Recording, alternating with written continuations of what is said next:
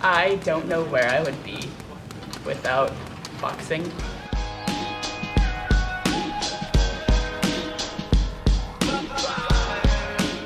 I was not doing too well.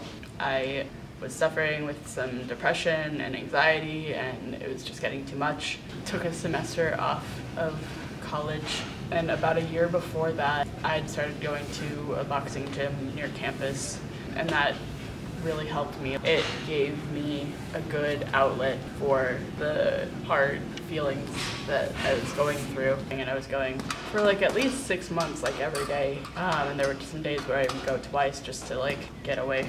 And then I went home. There aren't like too many boxing gyms in Sacramento. There's this place I like happened upon. I was home and like it was this weird time when I was like, I don't have anything to do during the day. There's like nothing to motivate me to get out of bed. I started going like every day. Like a month into it, he was like, all right, you're getting in the ring today. I was really excited, but I was like, I've never gotten punched before. I didn't have headgear or anything yet either, so he like gave me this giant headgear, but that meant that I couldn't move my head very far. I would still get hit. After that, there was this pro, a heavyweight, and he started helping me out with like movement and punching. He would like throw soft punches at me so I could get used to like getting hit. I learned a lot more. Like I got a lot more one-on-one attention on like how I was standing and like what I hadn't learned yet.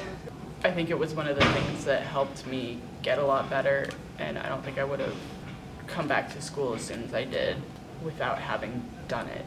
Just the community, and it teaches you a lot of lessons. Like, yeah, I learned how to box, but it's also like applicable to like, I don't know, anything that life throws at you. Like you can take the punches and you can get back up and keep going.